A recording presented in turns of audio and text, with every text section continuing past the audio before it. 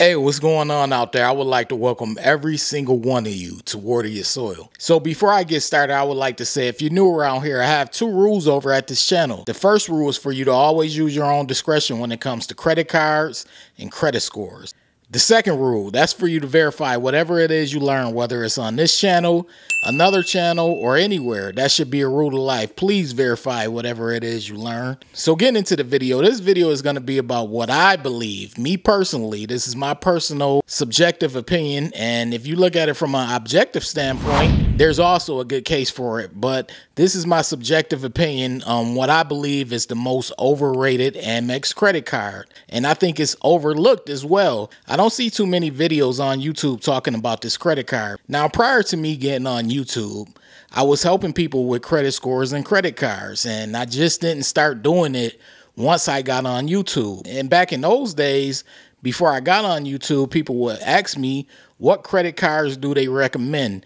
And of course, I would go and recommend a secured credit card if someone was trying to build up their credit and their credit wasn't in a good spot. Let's say they didn't really have a credit history, or they were trying to just get back on track with building up their credit score. So of course, I will refer them to a secured credit card. And one of the main secured credit cards I would refer them to is the Discover It, because that's the one that I started out with. But this video is not about secured credit cards. As you all may know, American Express doesn't have a secured credit card. So this is about the Amex card that I often refer people to. And everyone didn't start out their journey with this card, but it is one that if you do start out your journey with it, it opens up so many doors for people. Now, I didn't start out with this card, but it is one that I have recommended to so many people that I've helped over the years, and it opened up doors for them as well. And it basically started them on a path to pretty much being able to get whatever credit card they desired from American Express, minus, of course, the black card, aka the Centurion card. And I think everyone knows how hard it is to come about getting that card. It requires a lot of income as well as a lot of spending. So I don't want you all to just watch this video when I reveal what the card is and then shut the video off. I'm going to actually explain to you why this card will benefit you in such a great way. So you want to stay around to the end of the video. But the card that I'm referring to is the Amex Cash Magnet card. Now, some people may say, oh, I heard of the Cash Magnet card. It's either the Cash Magnet or the Everyday card when it comes to Amex, and there are no annual fee cards. But I always hear about the Everyday card, and I rarely hear about the Cash Magnet. And the Cash Magnet is one that I started a lot of people off with, and they've been seeing great results on their credit journey as a result. As I talked about in plenty of videos in the past, once you get your foot in the door with American Express, it opens up so many possibilities.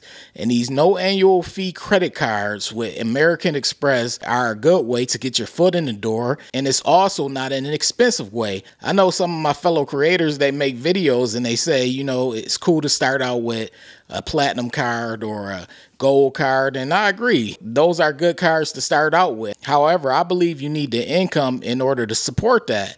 And if you don't really have the income, and in my opinion, if you don't have the experience with credit cards, you should not be starting out with one of those cards. It's easier for you to start out with a no annual fee card. That way you don't have to worry about an annual fee coming up. And that way you could just focus on that card and getting your foot in the door as far as building that rapport. Now, in regard to building a rapport, I tell people it normally takes about 3 to 6 months to build a rapport with Amex. Of course, it's case by case, but that's what it took me.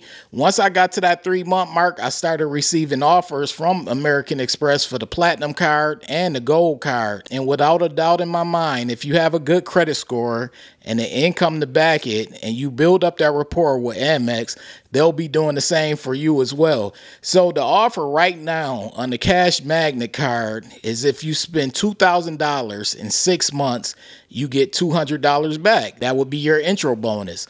Now, that's around $334 a month for those 6 months that you need to spend in order to get $200 back in return. Now, some of you may say, hey, I'm not interested in spending $2,000 in 6 months.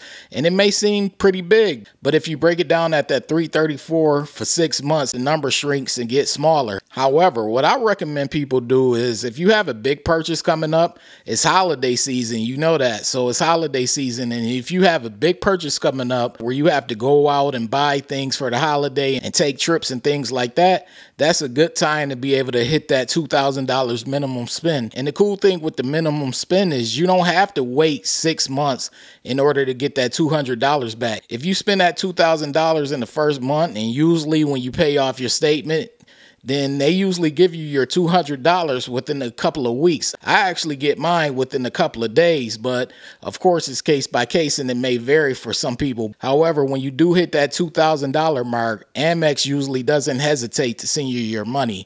So anywhere from a couple of days to a couple of weeks, you'll usually end up receiving your money back. But the Cash Magnet card is one that I recommend. Is overlooked and underrated in my opinion. And the reason why it's so underrated is because it helps you build that rapport with Amex. It's no annual fee. You get your foot in the door and you get $200 back. I know some of you probably like, well, $200 is nothing, but $2,000 these days is definitely something.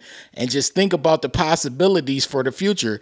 You start building that rapport with Amex and you never know what doors may open for you. Amex just doesn't have personal credit cards, and that's what I want you all to know. They also have business cards. They also have business checking accounts. They also have personal checking accounts. They have high yield saving accounts.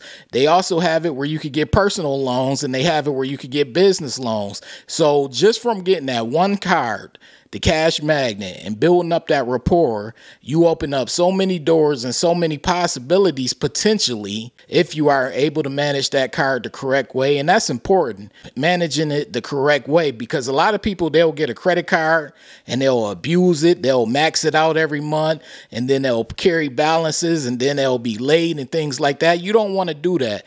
You want to make sure that you're building a positive rapport with them, meaning you're paying them whatever you spend. So make sure that you do that and make sure you do it on time. Build up that rapport. Start out with one of their no annual fee credit cards, whether it's the Everyday or the Cash Magnet. This video is about the Cash Magnet, and those doors can potentially open up for you. But I just wanted to make this video. I appreciate every one of you who stopped by and watched my live stream with Sledge. Those of you who watch my live stream with Tasha, I'm going to be doing more live streams. I'm going to be on one Wednesday, which is tomorrow with Joe. So over with Joe B's channel. So be sure to check me out over there. Also on Sunday, September the 15th, I'm going to be doing a live interview over here at 7 p.m. Eastern time with Cesar Joel. So make sure you come around and check that one out because it's going to be a good one. Cesar is one of those people who has always supported this channel, and now he has his own channel. So I want to interview him and see what he has going on in regards to credit cards and credit scores.